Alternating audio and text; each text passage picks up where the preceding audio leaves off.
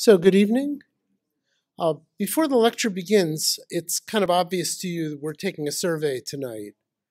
So, if you would just fill out that little form and just leave it on the desk in front of you, and we'll come and collect them at the end of the hour.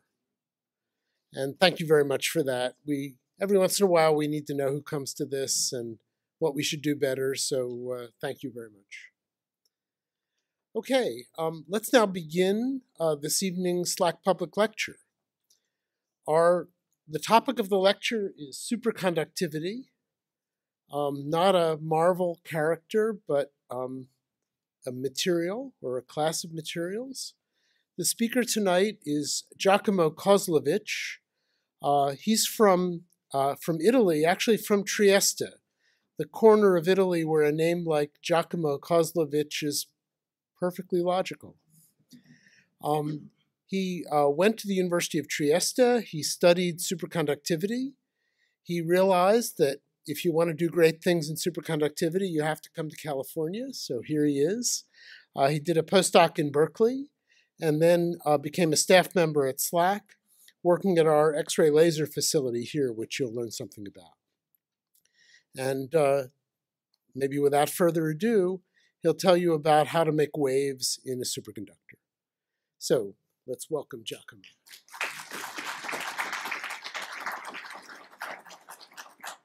Thank you. Thank you, everybody, for coming to this lecture. I'm very excited about presenting this lecture to you, not only because this is my topic of research, but also because it's one of my favorite topics at all. So I will tell you a little bit about myself and how I got to know the topic of superconductivity, how do I got to study it, how did I came here to California from Trieste, and all this thing. So it all starts back in high school. So this is a photo of myself from the yearbook in high school. Actually, people told me that I look a little bit like Harry Potter, but whatever. Doesn't matter. So this was myself in high school, just to give you that moment in time. And so I really wanted to change the world back then.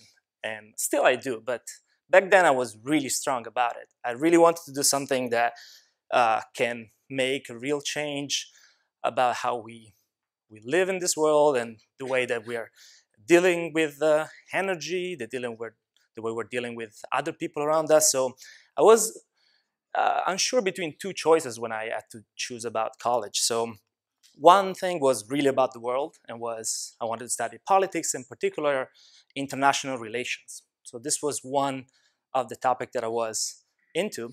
And the other topic was physics. So two very different topics. And the reason why I was into physics back then was because I felt that physics had something powerful in it. So you can actually discover something that can produce a lot of changes in the way that the world behaves. So back then, for example, I was fascinated by cold nuclear fusion. There was a big buzz back then. And so I had the feeling that physics is something special. You can discover something that can make real changes. But it's kind of funny because the actual reason why I picked physics over international relations is because I won a scholarship to study physics. So actually, I got into physics because of money. Probably I'm the only physicist that can say that. All right, so I started studying physics. Okay, so I went to college and I was following a lot of different topics that I was into. I was into hydrogen production for like fuel cell cars, and I was, of course, into fusion, for example. But most of all, I was actually playing the drums. I had a pretty decent career as a drummer, so I was not sure I was finding my way in physics. But there was a point where I started to find out about superconductivity, and that was the turning point, I think. So superconductivity was so fascinating. It had a lot of application. It was a beautiful phenomenon. So I really want to talk about this today, and I'm really excited about it. So you can imagine one of the things that happen to superconductors, they can make magnets levitate. You can use them to build high-speed trains that levitate on a track. You can have medical devices. When you go to an hospital and do an MRI, you're using actually a giant superconductor. It can help us for energy efficiency. It's used to build accelerators, so the LHC in Switzerland or the big upgrade that we're planning here at LCLS, they're all using superconducting materials. So I was fascinated by the applications, but also by the beauty of this phenomenon. So I really needed to study physics to find out about that. So the other beautiful thing that got me into this field was also lasers. So that was really exciting, and I found out that there's a lot more than the lasers that we know from Star Wars. Actually, we have very powerful sources, light sources of lasers, and we can use those to study materials, to study what is around us, and possibly change it and control it. So this was extremely fascinating. So I decided to drop my, let's say not drop, hold on my drumming career for a moment and come to the Bay Area. And I came initially to the Lawrence Berkeley lab just across the bay. And when I came there, actually, I started to gravitate around LCLS, which is this X-ray light source that we have here at SLAC. So it's actually when you came here going through 280, you probably passed the accelerator that we use to do our experiments. So it's a 2-mile long accelerator. This one produces X-ray pulses that we can use to do experiments. So when I came to Berkeley, I initially started doing experiments here. And these are some of the folks that I worked here. Actually, one of these gentlemen is my boss right now. So when they gave me an offer to come visit here and work for them, this was so exciting because this is the most powerful X-ray laser that is around. It's the first one, and it really allows us to do a lot of exciting things. And I will talk about this in detail, so don't worry if it sounds confusing now. So let's go back to the basics and let's try to understand what makes superconductors exciting. What is their main property? So to understand their main property, we have to talk about resistance, so electrical resistance. So electrical resistance is what makes your phone gets hot, for example, when you use it, or make your battery drain whenever you use your phone. So it's actually the law of physics that determines that when you try to draw current through a piece of metal, a conductor, you will have some dissipation of energy. That's part of nature. So you will always have some dissipation of energy that will produce heat.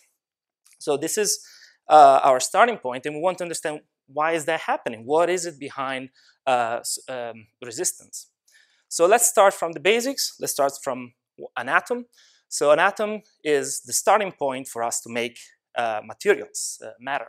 So let's imagine the simplest atoms that we can talk about. So a positive ion in the middle, and then a negative electron around. So a way that we have actually to depict the atoms is often just two balls, as I made here. So two particles, with a particle orbiting around the other. So here you can see the electron going around the positive ion. Well, it's not quite exactly like this, and I will describe a little bit more in details. But if you really imagine a negative charge, the electron, and a positive charge, the ion, like this, like two particles, they will fall into each other. They will attract themselves. So the reason why we can actually have atoms is because there is quantum mechanics. So there are different laws that apply to microscopic objects in respect to the laws that apply to macroscopic objects. And in quantum mechanics, for example, the electron is not much a particle just orbiting around an ion, but is actually a cloud. You can imagine that as a cloud that represents the probability of finding an electron in a certain position. And so this is often referred to as a wave function. So this is important because I will talk a lot about charge waves and density of charge in this talk. So you have to imagine actually the atom is itself a cloud of charge. So let's try to put together materials with this atom. So let's arrange them in a crystal, and let's put first just the ions, okay? So typically, the way we think about crystals is actually arrays of ions. So they're very well organized. Sometimes there are cracks and things, but the basic concept is that they're lattices of ions. And let's insert now the electrons. So what happened to the electrons is for metals is that they actually, in the moment that we put them into material, they distribute around homogeneously, almost like a jelly that goes around the material. And so this is great because actually they can screen the ions, so the material is neutral, is not a very strong electrical charge. But the main concept that we start with is that this is an homogeneous sea of electrons. So how does the current flow in this material? Well, if we apply a voltage, so we connect the battery to this material, we can imagine we have these electrons flowing around freely in this material. Well, how freely do they go? Can they hit something? Can they just bring current with no problem? Well, no, we have resistance. So resistance is actually the effect of these electrons flowing in the material, hitting something that stands out from this well-organized crystal. So for example, impurities, a missing atom, a crack in the crystal, something like this can create resistance, for example. And other things are actually just intrinsic. So every ion vibrates, for example, and the vibration of these ions will hit these electrons and make them scatter and lose energy. So this loss of energy goes into heat. And this is exactly the type of resistance that we have in our materials when we try to make a current in it. Okay, so this so far was just the theory of conventional metals, which there are two important concepts here. Every electron is independent to each other. You can think as just one particle moving around. They don't talk with each other. They don't collaborate with each other. They're just independent particles. And the other important point is that they are homogeneous in this picture. Well, this picture works fine for most metals and for semiconductors as well, but it definitely doesn't work for superconductors. So let's see what happened when we cool down some of these materials. So the material that I just described, a metal, you cool it down, and I said there are two sources of resistance. One was just impurities, and one was the ions moving, for example, let's say. This is kind of a simplification, but you can imagine the ions moving around will decrease as you cool down. You cool down the material, and the ions will move less. So there are less chances that will hit an electron and produce resistance. Well, but you still reach a limit because you cannot get rid of impurities. There are other sources of scattering that you cannot just remove. Well, what happened to a superconductor instead? You cool it down, and then all of a sudden, there is a special temperature, the transition temperature at which this material just suddenly becomes superconductor. And when it becomes superconductor, the resistivity goes to 0. So it's a very different material than a normal metal, and this property of having 0 resistance is actually very special. So you can imagine that when I described before the laws of resistance, it means that if I apply a voltage and try to establish a current, I can actually take away the battery. I don't need a battery in this case because this current can keep flowing in the material without the need of a voltage applied.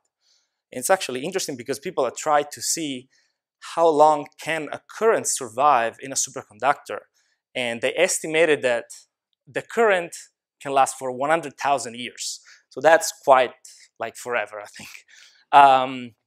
So this is an amazing property of these materials, and so you can imagine it will be very exciting to use it everywhere for improve the efficiency of the way we use energy on this planet. Well, there is a problem. So as I showed before, this happened at a certain temperature. What is that temperature? Okay, so let's compare it to some temperatures that we're used to. So for example, let's start up here with boiling water temperature, 212 Fahrenheit. Do you guys like Fahrenheit? I'll try to use it, okay. At a certain point, I'll start dropping the Fahrenheit. Anyway, then water freezes around here, and here I put an arrow to tell you what's the range that you can encounter on Earth as a climate. So up here we have Death Valley, and then Antarctica down here, very close to the dry ice temperature, which is minus 108 Fahrenheit. So that's already very cold. That's how cold it is in Antarctica. I never knew that. Okay, so how do we get to superconductivity? Well, the first result of superconductivity was actually down here. So let's start back to the dry ice temperature, Antarctica. Let's go down, then we hit here liquid nitrogen. at minus 321 Fahrenheit. And then we go down to the absolute zero at minus 460 Fahrenheit. So the absolute zero is the end of the line. Below that, you cannot go. And at that point, you know, the atoms, everything stop moving. And actually, it's just a concept. You cannot reach it. So we have to get very close to this point. So we need to have liquid helium to be able to go to 4 Kelvin, which is just a little bit above the absolute zero. So you can imagine another virtual Earth where the hottest place was Antarctica, and that will not even make it, the coolest place on that planet will not make it down to superconductivity. At least the first one that was discovered. So let me go through a little bit of history about it. So actually the person who discovered superconductivity was also the same person that found out about liquid helium and how to liquefy helium. So he had a special trick, of course. He was able to cool down things at very low temperatures. So the first thing that he did is just, okay, let's try to measure the resistance on some mercury. And this was the big breakthrough. So he saw that the resistivity of mercury was suddenly dropping down at 4.2 Kelvin, so very low temperatures. It's actually interesting to find out. He discovered this in 1911, so we're talking about more than a century ago. This is old stuff. But it took 46 years to understand how this was happening. So this was like very challenging problem for physics. It took us a while to figure this out. And it was Bardeen, Cooper, and Schiffer that actually found out what was the mechanism. And I will talk about that. Another interesting effect that you have in superconductors, they actually expel magnetic fields. So if you put a superconductor, this blue ball that I have here, into a magnetic field, and then you cool it down below Tc, so Tc is the transition temperature, well, it will expel the magnetic field. It doesn't want to have magnetic field inside.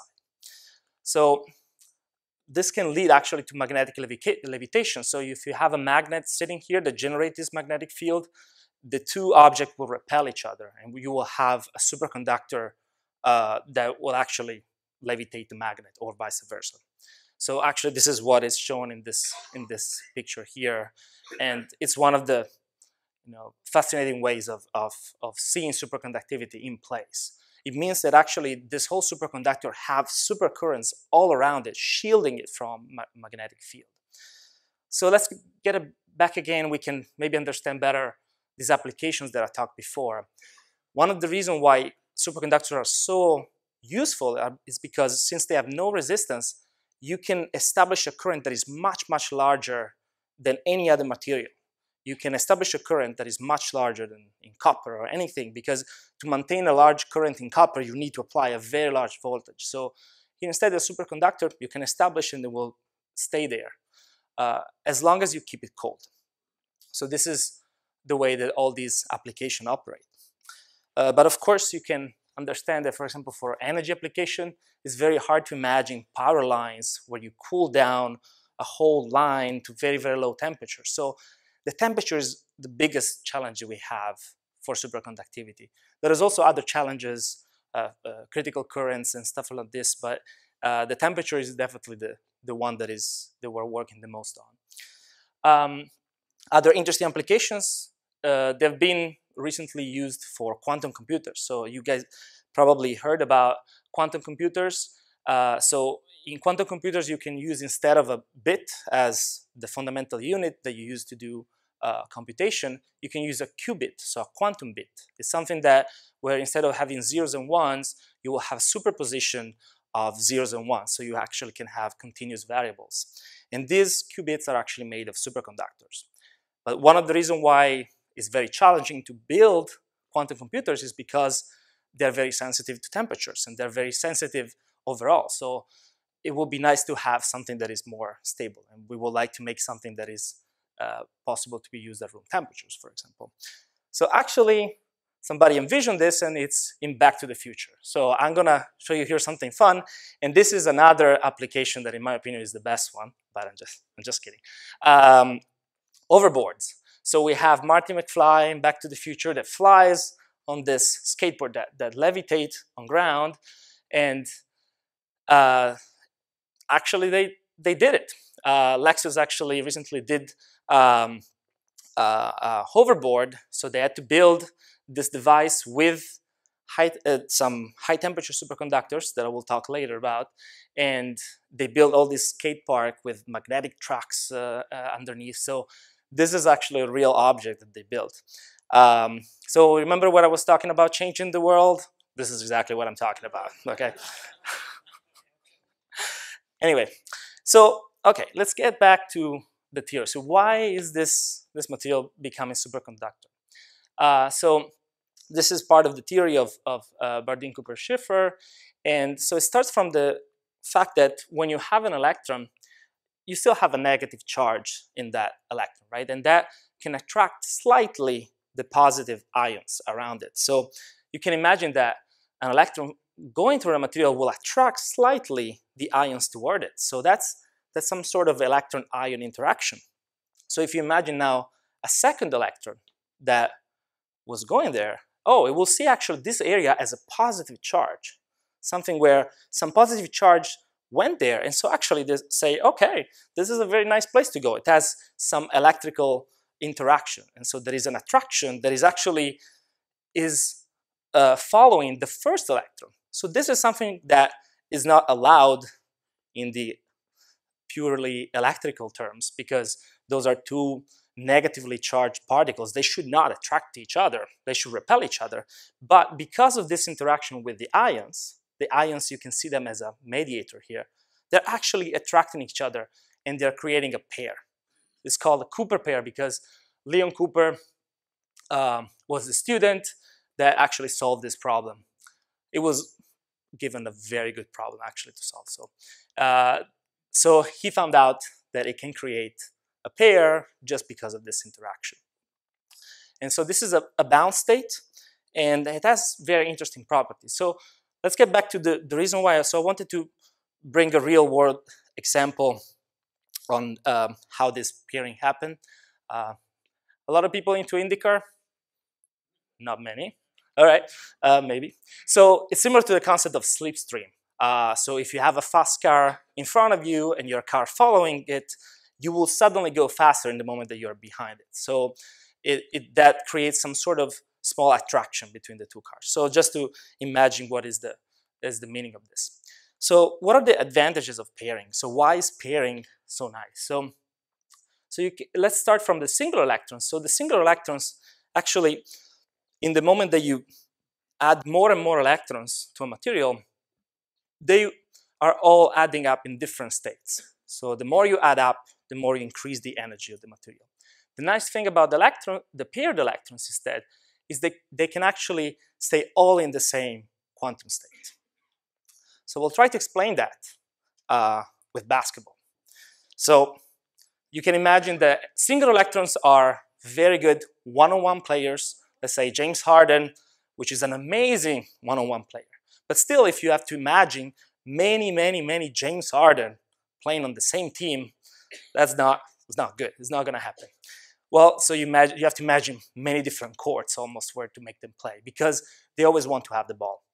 Instead, in terms of pair electrons, I bring up Curry and Durant. So those are players that love to play together. They play team basketball, and that allows them actually to play in a much different way. So they can actually play coherently all with each other. They can coordinate. And actually, this is similar to what happened to a superconductor. A superconductor is a material where all the electrons actually pair together, and they decided to stay all in that same wave function.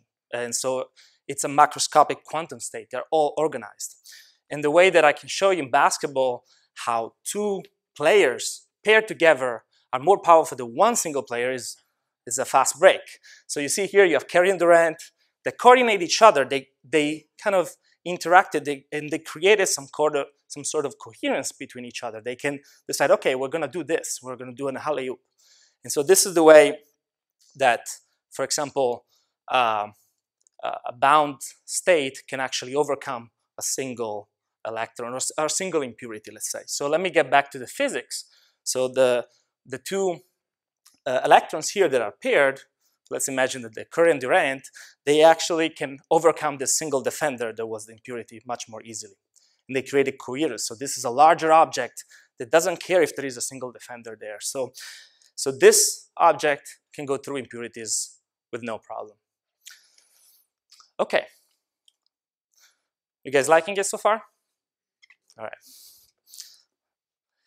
So it's important to understand actually that still there are some things that these pairs cannot do. So let's get back to the vibrations that can break. For example, they can hit an electron, right, as a resistance. Well, so typically this object will be able to go through, but in the moment that the vibrations are very strong, so you raise the temperature, there is a temperature at which actually these vibrations will break the Cooper pair. So this is important to know because there is a connection on how strong is the pairing and the critical temperature that we can have a superconductor. So this is actually a physics term that we use. We talk about the glue that keeps these pairs together. So the strongest the glue, the highest the transition temperature that you can have. So this is very important because the classical superconductors, they all have a similar glue. So it was actually a very big surprise in 1986 when people found out another family of materials that actually have a very high critical temperature. So this was a turning point for superconductivity. And the big surprise was also that this was coming from ceramic materials, so cuprates. These are materials that have as a, the most important part of it is that they're copper oxides. But then there are a lot of other atoms, and I will show you a little bit of the crystal structure of them. But the very surprising thing was that these are very bad conductors. At room temperature, they are not conducting currents very well. So if you compare it to copper, if I put copper is down here in this resistivity plot. So they are much worse than copper. So you would not think that they would have become superconductors. Well, down here, of course, when they become superconductor, of course, they can beat copper. They actually have, you know, very low resistance. So this was a big surprise. And after that, that started a whole race to raise the critical temperature. So in this plot, there is a lot of points. So these are all the critical temperatures of known superconductors up to 2015. Unfortunately, I couldn't update it because there are more that were discovered recently. But so these green ones are the classic ones. So the one that I described earlier, they started from mercury, lead, and a lot of elemental conductors, and then alloys. And you can see here, this breaking point here is actually when cuprates were discovered. So these are still the ones with the highest critical temperature at atmospheric pressure. So these are the ones that I'm particularly interested in, and they're still a mystery. We don't know what is the origin of the pairing for these materials. And let me remark that a pairing bigger than 50 Kelvin, so this point here in this graph, is not possible with the conventional theory. We really need something else. We really need to understand something beyond what is going on in these materials. Something quite interesting, just because I show you a graph with many, many different materials. I want to say scientists are really searching everywhere for high TC. So this is a study where they took one of these materials that I just showed you, and they dipped it in many different kinds of wine, actually a lot of other things like sake, and so they tried to see if it was increasing the critical temperature. So, and actually they found out there was a relation between the concentration of tartaric acid in these wines and the critical temperature. So I'm just saying we're really trying everything with existing materials. And let me go back to the material that I'm going to be talking about. This is called YBCO for friends. So this is made of 4 different elements. So it's a very complex system. It has a very elaborate crystal structure. But what I want to point out is that what matters is actually this area here where you have this copper oxygen planes. And we all believe that that's where superconductivity is happening. And one critical aspect is that you need to dope this material. So you see here this delta. When you make and grow this material, you need to tune that quantity really well to have the best superconducting properties. So it's called doping, and that allows you to have the right amount of charge in that copper-oxygen plane. I'll get back to the doping later on. So as we said, we don't know what is the glue that keep together the pairs in this material. So this is the biggest question. Another question, or let's say another comment at this point, is that, well, when you try to make a very strong glue, you can have a lot of other phenomena starting to appear. So for example, we can have charge density waves. In the moment that we increase this pairing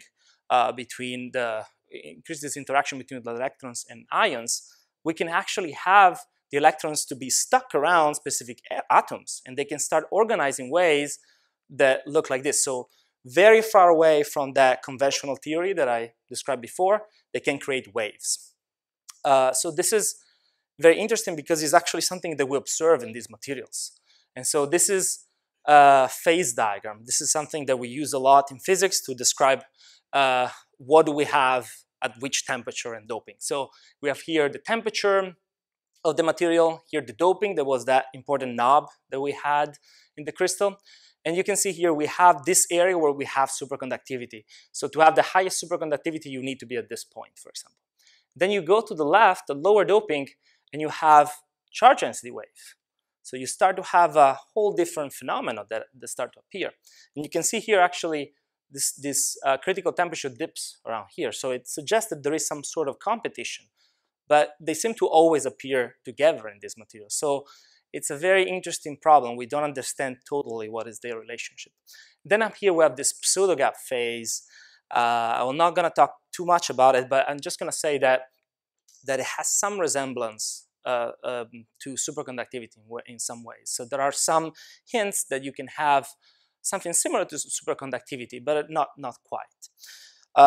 So there is hope actually in these materials that we can increase further the critical temperature, but we haven't seen that yet, at least at equilibrium. Okay, so far I put together a lot of questions. So talking about pairing, talking about friends and foes, so charge density waves and superconductivity, are they competing or are they actually helping each other? And can we control them? So let's try to get some answers on these questions. And the way that we try to get answers here at LCLS, at SLAC, is by using lasers. So let me go back to that initial slide of the lasers. So this is actually how they look in real world. These are the lasers that we're using.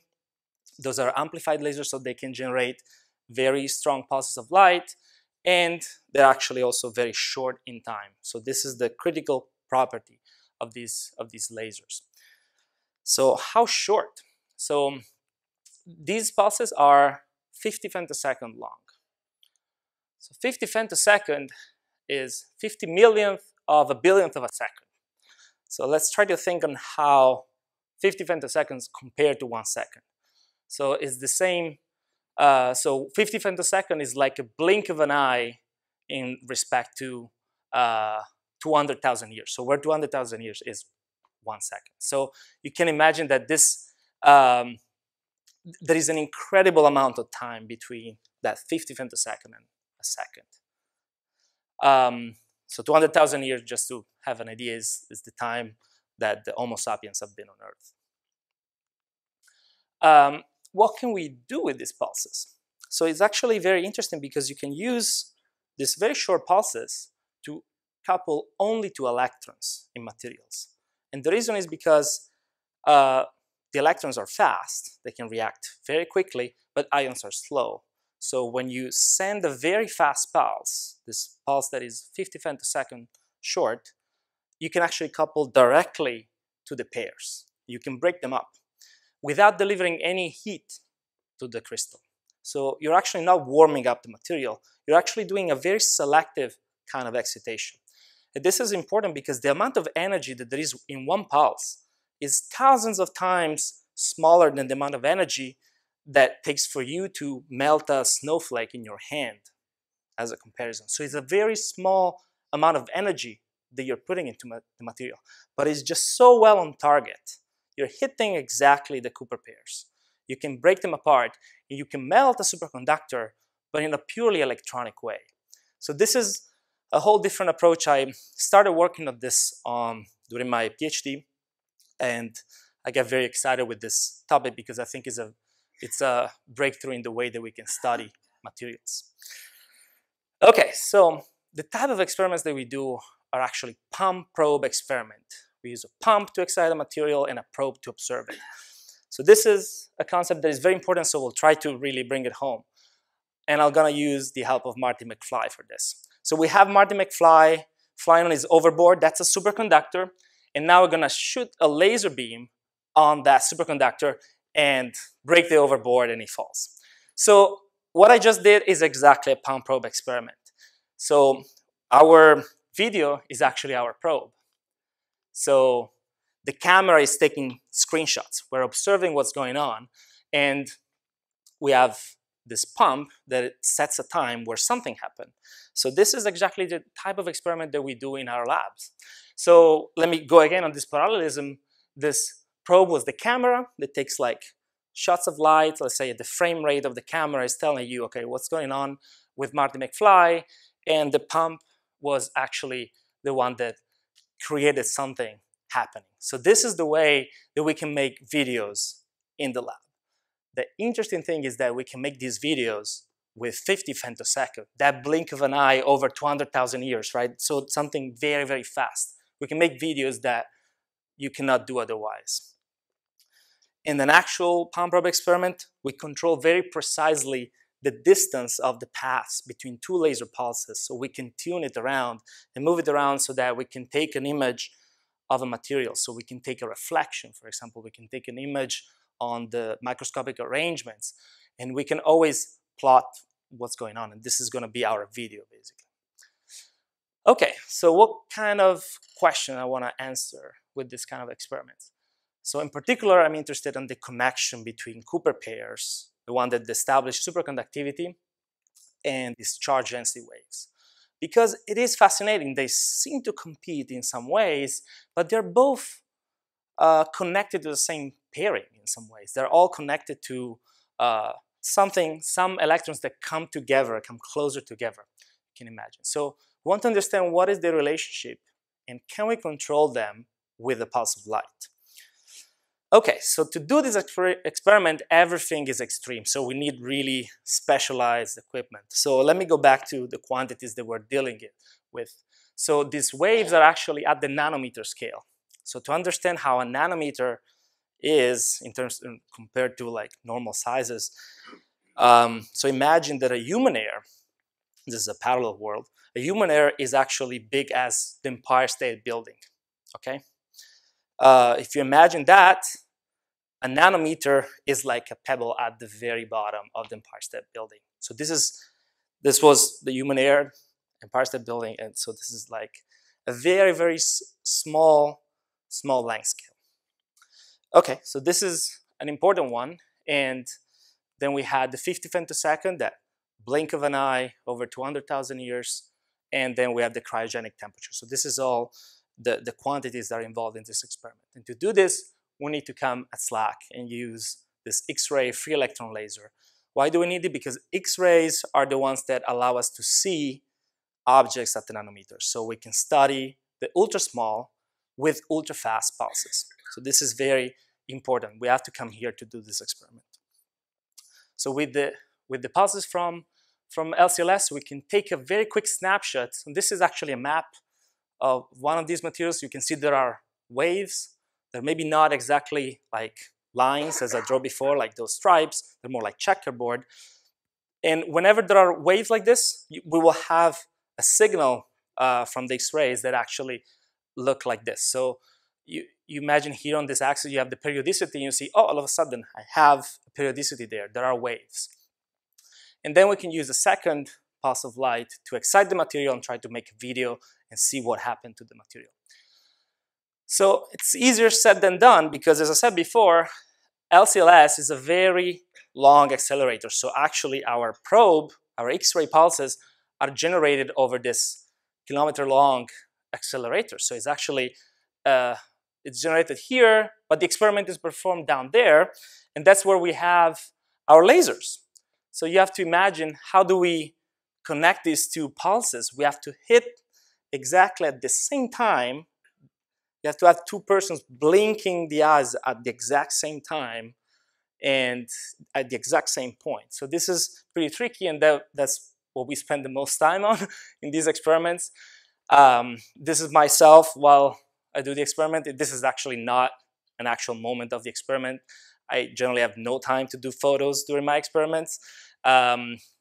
We generally get allotments of times that are like 12 hours to do the experiment, and everything worked just in the last hour, maybe 30 minutes. So you generally have no time to take pictures, so this is what happened to me. And so I took a picture in another moment where I was very relaxed. Yeah, the experiments are hectic. They're very exciting, though. It's like there's a big team of people. I will show later. The list of people involved is incredible. It's all a teamwork. So these experiments are exciting. These are the kind of equipment that we use. We have to use these big chambers that create vacuum inside for several reasons. One, as I said, we have cryogenic temperatures, so we cannot have them in air. All the water and things in the air will just condense on the materials. But also, the soft X-rays that we're using actually cannot travel in air, so we need to create vacuum anyway. Okay, so this is the first experiment we did. We used the X-ray pulses to measure the waves, charge density waves. And we used a relatively powerful pulse here, and we went up here in this point of the phase diagram. So there is only charge density wave, no superconductivity so far. And we're at with the pulse. 1 here is the value at equilibrium. So let's assume there is 1, your starting point, and I'll play this again. The pulse arrives here at 0. We're actually melting the charge density wave with the laser pulse. And then they recover over this course of time. So 2,000 femtosecond, 4,000 femtosecond. This is actually an experiment that wasn't completely new. A lot of other people did it. It's just our starting point. The interesting aspect of it is that you understand that this is the primary function of lasers. How we generally use lasers is to destroy things. We often use them to quench some kind of order that is established in the material and study how it comes back together. So this is a very interesting experiment, but not directly the one that we're interested in this specific topic. But I want to just point out, you can use the laser to destroy the waves, and that's actually what we have seen so far. All the experiments that were done so far mostly saw melting of waves with lasers. But we want to study what happened when you have superconductivity. So here we did the experiment with the X-rays, and we also did another experiment with an optical pulse. And the reason why we did that is to follow superconductivity in real time. We want to have a video that sees both superconductivity and the charge density waves. So you can imagine that when you have superconductivity, the material just becomes very slightly more shiny. And so you can see that tiny change of reflectivity with an optical pulse. And so you can build again this trace and you can see how it changes. Okay, so let's come to the actual experiment. So here we had both superconductivity and charge density waves. So you can see this light blue here, the charge density wave, and the Cooper pair. We arrive with the laser and we measure both charge density wave and superconductivity. So what happened here, we quenched superconductivity, we break the Cooper pairs, and the charge density wave came up. So this was something completely different than what we observed so far. It was the moment that we're actually generating waves. And we understood that this was an effect of competition. It means that in the moment that I quench superconductivity, the charge density wave come up. And the interesting thing in taking a video of it is that you can see this difference in the reaction in time. So the superconductivity gets quenched very quickly right after the pulse arrives, but the charge density wave take actually a considerable amount of time to generate. So this is actually helping us to understand what is the interaction between charge density waves and superconductivity. So we're really trying to get to the bottom of this, and it's also helping us understand if they are connected to the same glue. So this is also very important. The other very interesting aspect about it is that this means that we can use laser pulses to actually generate an order. We can generate waves, and at the same time, this means that we can control these materials. So before, I said we had mostly the doping to control what was going on in these materials. So now we can actually have a laser that allows you to do that. And this connects me to a very exciting result from a group in Hamburg, where they used also SLS to see the effects of photo-induced superconductivity. That's the counterpart. And in some way, our experiment shows that this is possible because we have done it in a way that is can be fully understood. In this case, it's still controversial. We don't totally understand what's the mechanism for this, but by using different pulses of light, we can actually induce superconductivity at higher temperatures. And there are some claims that we can actually see them at room temperature. So this is very exciting and brings me back to room temperature superconductivity and what are the main dream applications of it. And we're really hoping that at some point we will be able to deliver that. And so that will really change the way that we use it for energy efficiency, for example. So you don't need to cool it down if you have a room temperature superconductor. And so we can imagine that we will be able to improve a lot the energy efficiency in our world. And you can imagine that you can do quantum computers that are actually in your phone. And so the quantum computers will be something that will be much easier to build if you have a room temperature superconductor. You don't need to cool down the whole system. And then, of course, I saw actually there is this project from Volkswagen, so of like a flying, levitating car. This is something that room temperature superconductors will make much more possible because you can have levitation without actually needing cooling effect on this superconductor. So let me acknowledge all the people involved. This was a great experiment, and this is the list of all the people that helped us make it possible. It's a big collaboration between LCLS here at SLAC and a lot of different universities. University of British Columbia, University of Brescia, SSRL, which is the synchrotron here at SLAC, University of Waterloo, Lawrence Berkeley Lab, a lot of people involved. And I want to thank you for your attention, and thank you so much.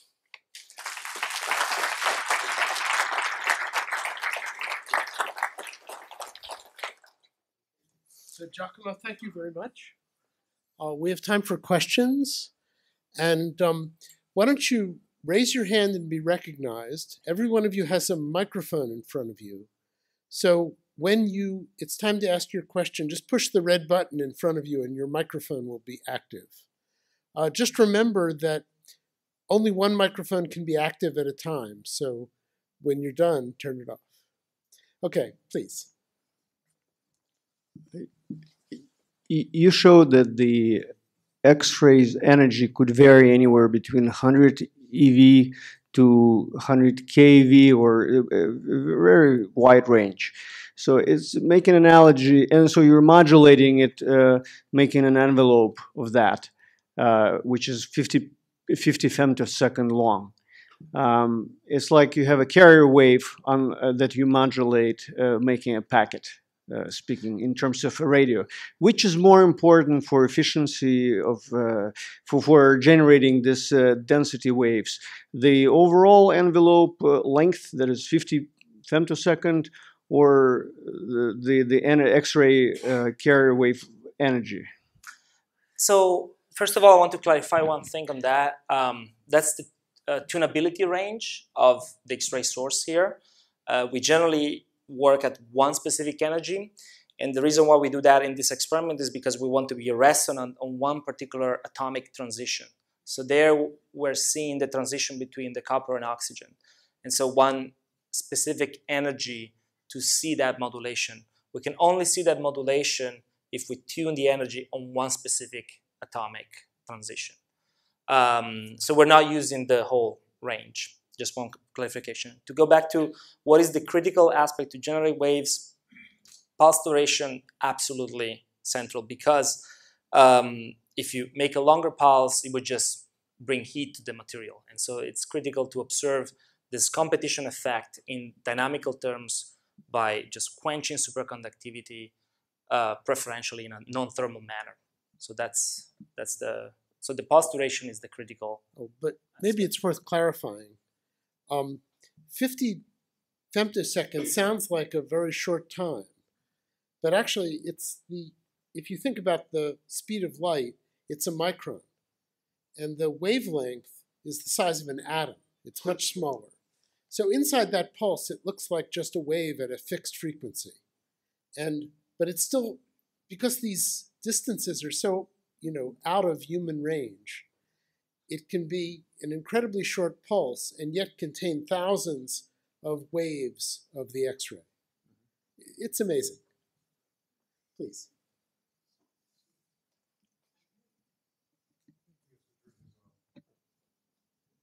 Hello. Okay.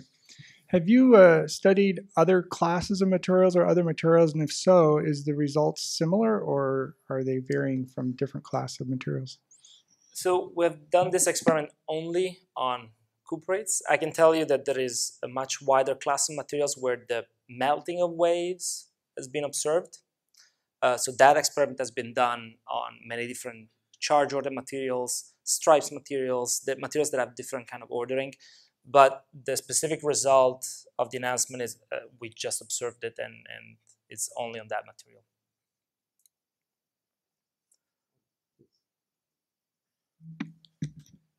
Yeah, I'm trying to remember from my studies long ago. Cooper pairs, am I right that the electrons in Cooper pairs are entangled with each other? They form a bound state, which is in some way similar to what you can imagine to have in an entangled state. But I would not say that it's directly related, just because entanglement was what we used to refer to in the concept of transferring information. So in this case, Cooper pairs are not something that will allow us to transfer information. Okay, but they're not really technically entangled with each other in a quantum sense? No, I would not say. Yeah. Okay, thanks. So what is the current understanding of the relationship between the charge density wave and Cooper pairs of superconductivity? So there is mounting evidence of the competition. So certainly they're competing, but it's more complicated than that, I would say.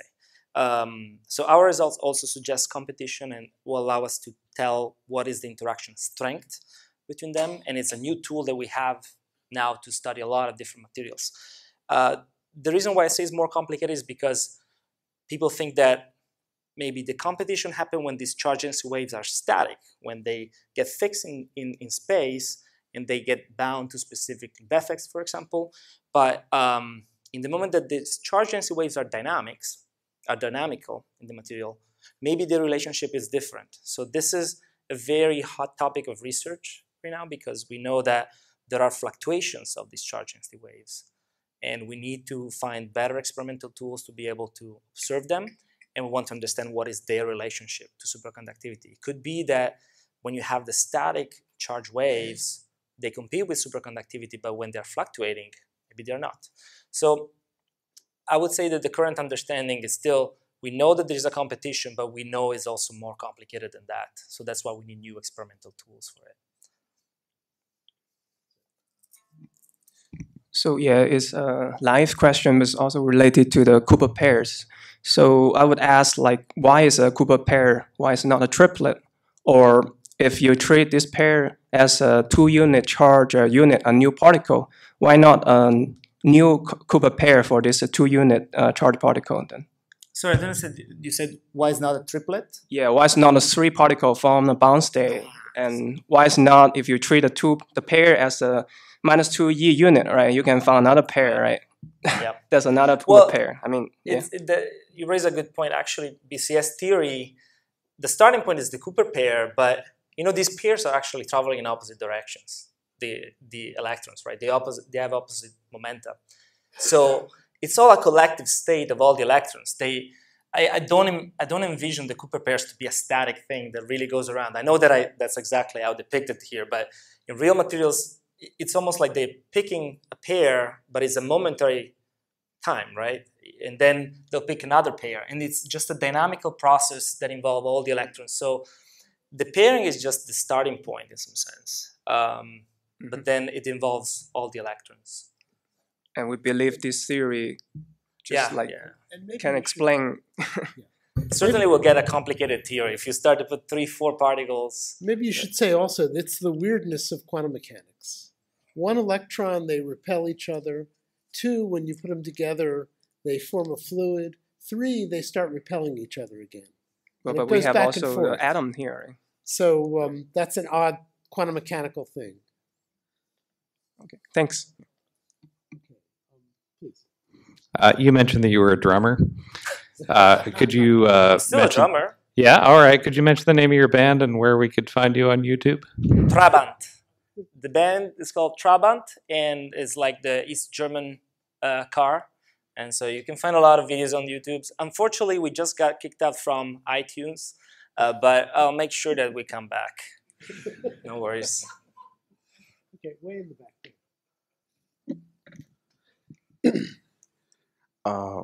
I have a question about superconductor and them having a zero resistance. So we know that at superconductor the temperature is really low, but it's not zero, right? So if it's not zero, then all the particles, they are not in motion. So how can we say that it has zero resistance, even though even at a room temperature or way below, close to absolute zero, the particles are still in motion? So how does their resistance goes to zero, or does it approximate to zero? So there are still ways in which we can have a finite resistance in superconductors, but it's a completely different process in respect to normal materials. So for example, you can have vortices of magnetic field in a superconductor, and the moment that you try to drive a current, they can actually create some resistance. So the notion that all superconductors are purely resistance equal to zero is not correct. There are some effects also in superconductors where you can have some resistance. That is correct. But there are some subtypes of superconductors, the type 1 superconductors, where you don't have these vortices. And in that case, you can the resistance is not measurable in that case. Is that where it's not measurable. You cannot. It's really zero from all the practical terms. Is that where you mentioned about the transition period? So how does that involve? What? Transition period where the material turns into superconductor? Is that where the quantum mechanics comes in, or? Yeah.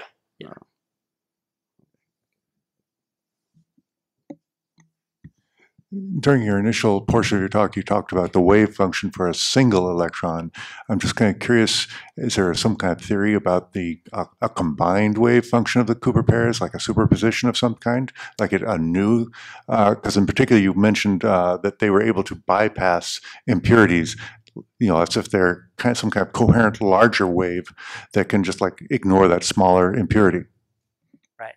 So BCS theory is the one that deal with the many-body wave function of this material. So in the moment that you start having these paired together, they created a theory in BCS theory where they can try to represent this wave function. Of course, it's a collective wave function at that point, so it's made easier by that aspect. Please. I'm not a scientist, but I wanted to know if you could speak about this notion of new investigative tools. Can you talk about that?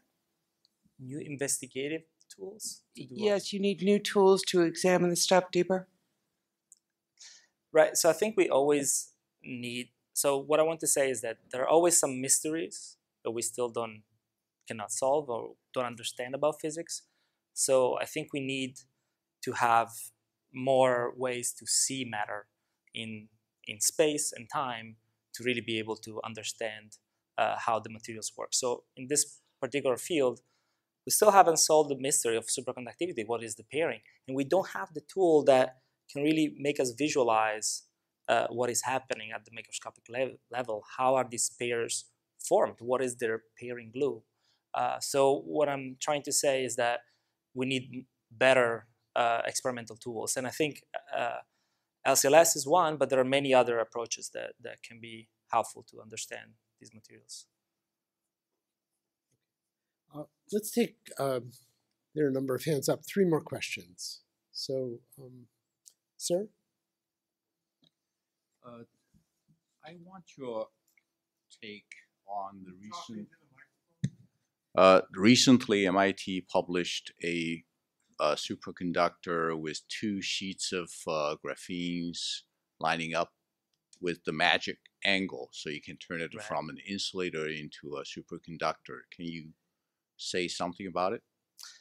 So this is a very new research topic, so I don't have that much insight yet, also because it's an open question for the field.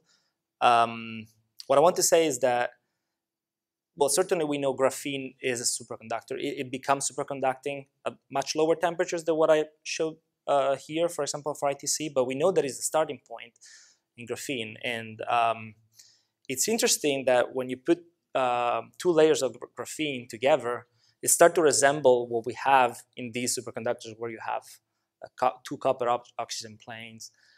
But the fact of when you tune these magic angles, that's really a magic trick that is specific for graphene. But you can imagine that's similar to the doping case. In some sense, you're really tuning the energy differences between these 2 planes. So you need always a tool that allows you to tune the properties of a material and try to find superconducting behavior. So it can be also related to charge inhomogeneities. We know that there are charge inhomogeneities, and who knows, maybe we'll find out that there are charge density waves there too. It's a very interesting topic, though. So I know you said, excuse me, that the transition temperature for the cuprates was like 30, and that was pretty exciting when that was discovered. But at what temperature and pressure combination do you imagine that a new material is potentially found at that would have like widespread application? We could use like those levitating cars and things like that. Like, what would that material look like? Let me clarify one thing. 30 was the temperature where it was discovered, but then after that, maybe I didn't stress that enough. We found that it is actually getting up to 100, under 40 Kelvin, more or less. So that's the highest TC we can get from cuprates. 140, the important thing is that it's above liquid nitrogen. So having the liquid nitrogen is much easier than liquid helium. That's why, so the overboard that I showed before, the one that they realized is using liquid nitrogen. So that's already making superconductivity more accessible. So we need to make the next leap here. So we're halfway to room temperature. We need to make that other leap. So there are recent discoveries about superconductors at high pressure, where it seems that they can reach room temperature. But then you have another problem, that you need to apply giant pressures. So it's not going to solve the applicability problem. So in some sense, we want to find out if we can use laser light to help this, and maybe it can be a device that constantly keep a material into a special state. But we're still far away, but I hope we're not that far away. I'm hoping that in my career, I will see it happening. Okay, last question, sir. In your experience with high temperature superconductors, what do you think could be the responsible mechanism for pairing? Is it like the D-wave pairing that they usually talk about, or? Okay, so on this, that's a very good question, and I think I'm trying always to be agnostic about it, because I notice a lot in science, people tend to make their own opinion, say, oh, I think it's electron-phonon interaction, that would be the interaction with ions, or no, it's electron-electron interaction. You can't pick side until you really see the experimental evidence. So what I want to say is that we know it's something beyond electron-ion pairing, but people are doing wonderful theories about how this pairing actually look different in the moment that you have only specific modes of the motion of the ions that couple to the electrons. So if you exclude that, you're missing a lot on like the possibilities. Then the other source of pairing that is discussed is the electron-electron pairing, and that of course is more open because we haven't seen yet one material where we have this purely electron-electron pairing. But it's a developing field, and I think I tend to be agnostic until the moment that I find really the evidence. So. Well, let's thank Giacomo again.